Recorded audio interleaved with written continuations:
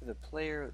also going to have a option when it comes to state changes. There's going to be an option here for the camera,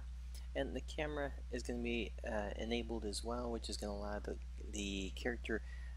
depending on the state, to actually have different camera shakes. Again, this is one that's going to continue to be filled out, but just to give you a general idea about it, though, is that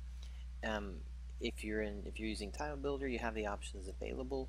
If the character was to land and you wanted the camera to shake every time the player landed, or if he was doing a ground pound or a dash, then you could change the options for how the camera is going to react to the player's state changes with it.